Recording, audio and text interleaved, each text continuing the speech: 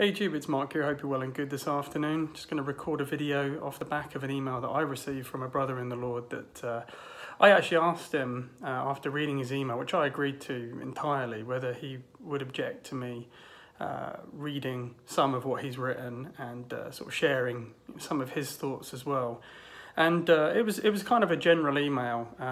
The emails that this brother sends, there are always things that I just wholeheartedly agree with, and he's very observational, much like myself, I think, and just kind of watches what happens and what's going on, especially here on YouTube, of course, and just generally as well, a light touch on the news and things like that. And I was reading through his email, and he touched on something that I thought was really important, and it's something that I've tried hard to do in this ministry. Not perfect at it, but I certainly try.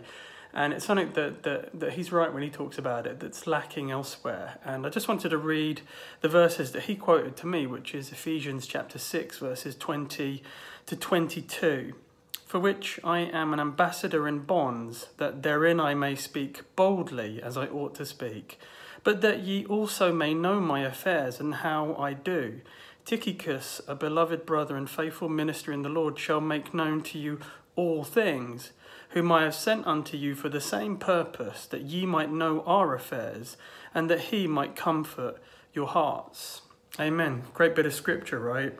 And let me read you, I've got a phone here with the email on, but let me read you what he wrote. I mean, it was a longer, more generalized email, but the point that he made about these verses were in kind of reflection on the things that he was kind of looking at. And I just want to read it pretty much verbatim for you and kind of share some thoughts as I read that. So just a paragraph or two. It just seemed like something was missing from a lot of these guys and women on YouTube and even the internet. So it's just commentary at this point here, right? Maybe I'm overthinking myself here, but while a lot of them give a lot of biblical knowledge as well as other resources, at the same time, either they were always pointing at themselves, i.e. throwing a pity party for themselves, like how they were mistreated and lied to at their former churches, etc., but do next to nothing in terms of helping other struggling Christians, and or they are just very secretive, CIA-ish, MI5-ish.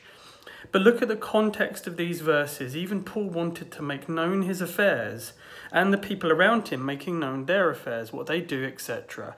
No, it doesn't mean all of the dirty details of their secret lives or anything, but what they do in their ministries, how they are coming along in their ups and downs of their Christian walks, etc. For some reason, it was just sticking out at me this week. And he's right. He's absolutely right, brethren. And it's something, as I said, that I've been touching on a few times. And the reason I wanted to read his email, or part of his email, and I'll read a bit more as well in a minute, and talk about these verses, because, for example, here in this small ministry that I have, I'm very kind of open about what I do. If you've met me, you know I look the same, I talk the same, and so on. And I'm very open about what I do. But again, as this brother has talked about, not about, my private life, so to speak, and quote, all the dirty details. But I'm very open and transparent about the walk that I have, the struggles that I have. You just don't really see it in that many channels, if at all, or they take chastisement as a sign that they're preaching the right doctrine, which is definitely not always the way it should be. And he's right. We should actually be open in this way with one another. And I always find it very unusual when I either come across a YouTube ministry that isn't so open, or I come across a Christian, a professing Christian, that equally isn't open. Some of the videos I recorded recently talking about when my dad passed away in December, it's very candid and very kind of to the point. I also talked about my housing situation, and these aren't, so to speak, secret parts of my life. These are things that are happening. And then a lot of the preaching and a lot of the things that I've been doing since December, I mean, I've always been preaching on the Christian walk, but it's become even more important to me recently because it's just been very chaotic and very unsettled for me. And a lot of the preaching, if you kind of go back, you'll see that it's angled in a certain way because I've been dealing with a lot of difficult things. So, this brother is absolutely fundamentally right that, we should be kind of open in that way. And you should be able to look at a ministry and understand who they are and where they come from and what they're doing and so on and so forth, as opposed to just quote, sharing knowledge. You should get to know that person. A ministry would be like that in the flesh. YouTube shouldn't be any different. So he's absolutely right about this, but he also touched on something else that I've been talking about quite a bit recently, that he says here, but do next to nothing in terms of helping other struggling Christians. Amen. He's 100% right, brethren.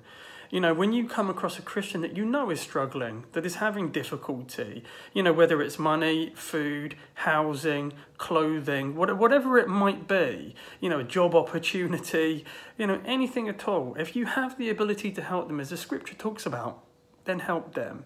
If you see a brother or sister that's destitute and in need, if you have the ability, help them. If you don't, that's fine, of course. In this ministry here, I've tried to do that to the best of my ability. So there are Christians that maybe are watching this that have benefited from the giving that I've done. I've benefited from the giving that Christians have given me. More often than not, to be honest with you, brethren, I tend to just, pass that on. I mean, I've received some wonderful help from Christians before, and I have this fear, to be honest with you, about using it correctly. So I always try and discern the will of the Lord for what I should do with that. And, I have my own need, but there are Christians out there that have far, far greater need. And I always try and balance what I'm dealing with versus what other Christians are dealing with. So, times back in the past, I petitioned those of you watching this to help this Christian that's over in California, this Christian lady that's over there. And there's been others. There's a brother that I've talked about in the past who, I've also petitioned for help for. And I've received that and I've passed it on.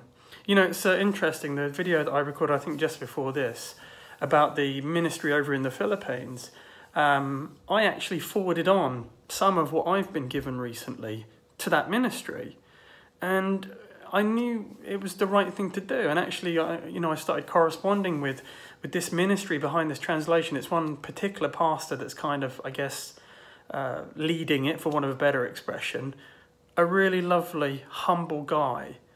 And, he started telling me a bit about his life. You see this transparency, Ephesians 6:21, this transparency. He immediately just told me what he's doing, what he's up to, everything. Not in a kind of veiled way to sort of get some help from me. He didn't ask for anything. That's another great sign. When someone's in need, especially a Christian, it's very, very difficult to ask for help. And, as Christians, if we have the ability to help people, you should always try to be discerning whether that's the will of the Lord to do that. And if it is, then do it. So some of the giving that I've received a little while ago, I passed straight on to this person because I believed the work that he's doing, publishing this Ang Bagong Testamento, this New Testament in Filipino. I believe it to be a good work, and from what I've been reading so far, it's very good. It's very impressive, and getting the scriptures in Tagalog over to the Philippines and a proper, translation. None of this Ang Biblia NIV nonsense. A real proper translation of the King James Bible in Tagalog. That's a good work, and that's worthy of help. And if again, I've come across someone who needs help like that, then I'm going to help them.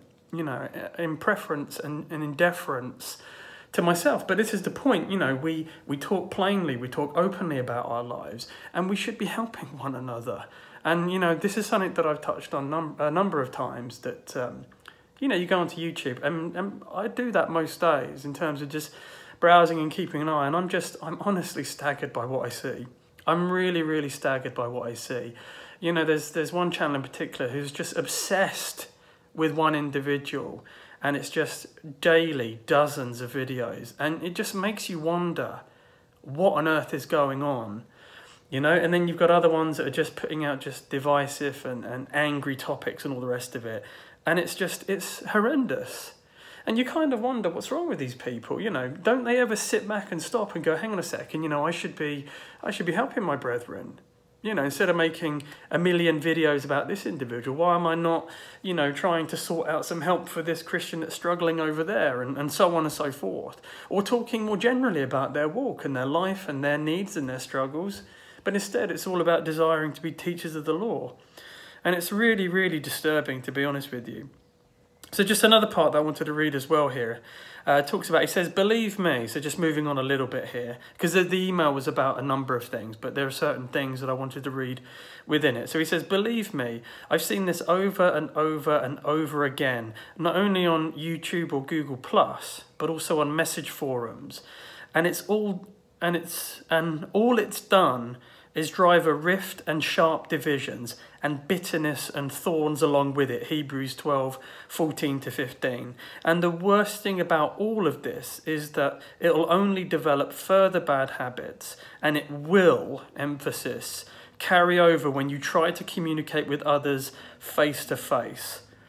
Anyhow, I know this is very long, but yes, I couldn't agree more. Fellowship with the other brethren and sisters is very crucial because it builds on all the aspects of the fruits of the Spirit. So it's kind of off the back of some of the things that I've been talking about recently about fellowship. And fellowship is critical. It's so important for us as Christians. And that's why, I'm always trying to make the effort to keep in touch with people and to visit people when I can. I mean, there's a limit to what I can do. I mean, the brother that I saw a few weeks back, that was nearly a 4-hour drive to get there. There's another brother that I'm hoping to see fairly soon that I had to just reschedule that recently, but he's nearly 2 hours away. It's very difficult. There's a brother that I've made touch with who I think is only about half an hour, 40 minutes away. It's not so bad. I haven't actually met him yet, but that's something that I'm hoping that I can sort out. But it's very difficult to just have this great, lovely assembly in a house here, for example. I mean, I would like to do that, but, where are you going to find King James Bible believers of sound doctrine and faith here in Surrey, in Walton-on-Thames? It's very, very difficult. It's a lot easier in the Philippines, I can tell you that. It's a lot easier in the Philippines, and Lord willing, if I can go out there again soon, and I have no idea when that's going to be currently, but if I can, I am hoping to meet this pastor that's involved in this translation for this Tagalog Bible. So I'm hoping that I can meet him as well. And that's the point. That's what I really want to do. And, so I talk about it like that. I talk openly and plainly. And if any of you correspond with me, you'll know that I just speak fairly freely about a lot of things, And again, not in sort of, the nitty gritty as this brother's talking about. But, I'm quite open with, my struggles and how I'm feeling and all the rest of it. And it's a great comfort and encouragement to me, brethren, to exchange those letters, so to speak, with other Christians. It's a great comfort to me. And I just think it's so sad when it just descends into something other than beautiful fellowship and helping one another. When it's just, endless study or, divisions and arguments and striving over words and so on. It really shouldn't be that way. And this brother is just absolutely spot on, 100% right with this. So, I wanted to read those verses, Ephesians chapter 6, verses 20-22. And read parts of his email, and thank you to this brother for giving me permission to read your words, but he's absolutely 100% correct, and those of us that are trying to just get away from the behaviour and attitude that you see on YouTube, fully agree and understand with this guy, because he's right. He's absolutely right. And what's going on YouTube, as I've mentioned before, it's very corruptive. It's very insidious. It's very, it's a leaven, ultimately. And as he said, it will carry over to your face-to-face interactions.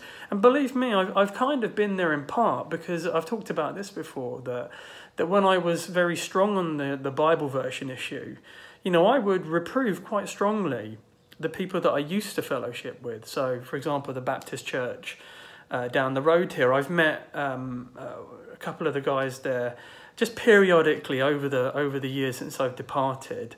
And I remember one of the meetings, like I think the meeting before the last one, I was just very, very strong on the whole Bible version issue. And I realised, and this is something that I've been talking about before, that I really just didn't have enough grace in that conversation.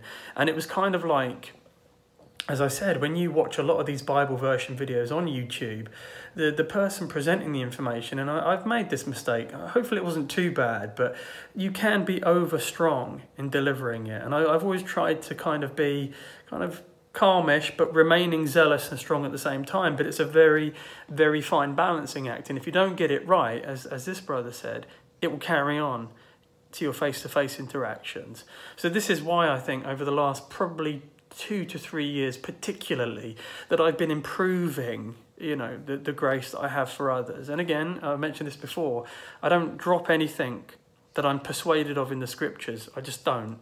But I handle that a lot better than I used to.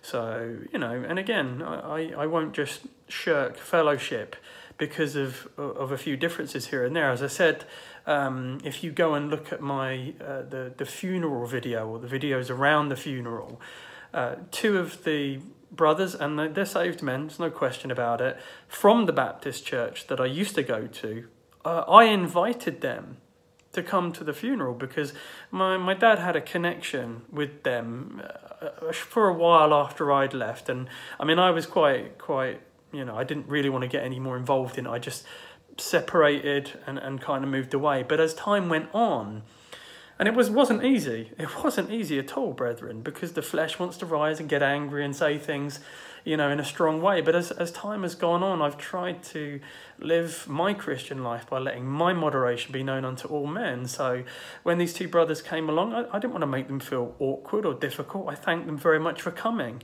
And, you know, we embraced as brothers in the Lord, and I was grateful for their presence. You know, they talked to my sons for a while. I was happy that they were there, brethren. And this is the problem. You know, I've known, I've had correspondence with Christians before that have said that they've just been cast aside by differences even between King James Bible believers. So, you know, we have to learn to exercise appropriate grace for one another. I mean, if, for example, if at the funeral, and it obviously wouldn't have happened and didn't happen, if the whole King James Bible thing would have come up, I would have defended it. I would have been very strong on the topic, but at the same time with some grace. And again, this is something that you have to learn. So, you know, my time here on YouTube, I've been very careful to not get carried away by the dissimulation of others. And when you look at some of these channels on here, it's appalling. And I'm very thankful that I've steered away from that. I probably, you know, if you look maybe in the first year or 2, you could probably, you probably discern I was perhaps going a certain way. But I headed that off fairly quickly because I realised it was wrong. And why? Because the scriptures teach against it firmly. So, you know, I wanted to record a short video, shortish, coming up to 20 minutes, just talking about that. It was a great email from this brother. I do like to hear from him, and whenever he sends emails, they're usually quite long and quite detailed, and there's quite a lot of information in there, but I always find myself reading it and just nodding my head and agreeing, and he was absolutely right about this. So I do pray that this video, again, you know, pray that these verses are a blessing for you. I pray that the ministries and Christians that you're involved with, the assemblies that you go to, I pray that they're like this, that they are open with their affairs, they make them known unto you, and that by way you do the same, because we need one another as Christians. And if we're all kind of just closeted off and isolated and doing our own thing, it is not healthy for us, brethren. So again, you know, I talk about fellowship and correspondence. You know, again, I just correspondence has kind of died off. For me, I never exactly got a lot of it anyway, but I've noticed a lot of the brothers and sisters and families that I used to speak to have just kind of vanished. And it makes you wonder why sometimes, you know, because my life hasn't really changed, and you know, it's a great benefit to share what's going on, you know, what I'm dealing with and all the rest of it, and learning about what they're dealing with, and you know, phoning them, visiting them or whatever. But it's strange how things have changed. I'd probably say in the last year, I think, would be a fair time frame, that it just feels like we're all kind of not talking to each other, you know, and everybody's just kind of grim-faced and, you know, just doing their own thing and not really thinking about it. And the scriptures say that we shouldn't forsake assembly. Not that it's a sin for us to do that, but it's for our benefit that we should be doing that. And, if you do come across a brother or sister that, that you get along well with, that you begin talking to and so on and so forth, maintain that, work at it, And I've made that mistake. I'm not going to say that I'm just perfect and sending out email after email or whatever it is. But I've made those mistakes as well. But it doesn't mean that I'm happy about it. And I'm talking about it now, for example. So do encourage you to do that. So if you have contact with a brother or sister, perhaps you emailed them 6 months ago or a year ago or even longer, just drop them a quick email, see how they're doing. Or maybe you've got their phone number, their mobile or something. Drop them a text. Check in on them, see if they're okay.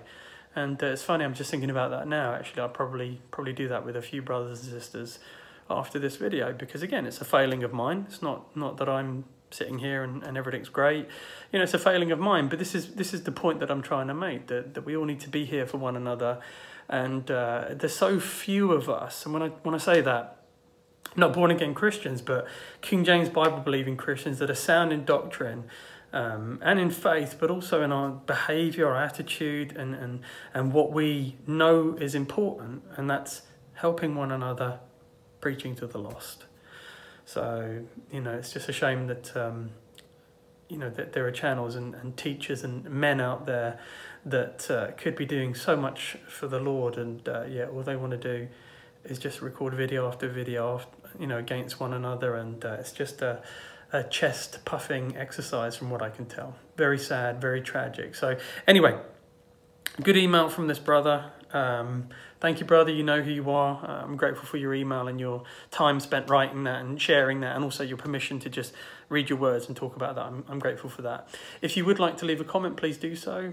Feel free to email me, BibleBelieverUK@gmail.com. I'd love to hear from you. Thanks very much. God bless and Godspeed. Thank you.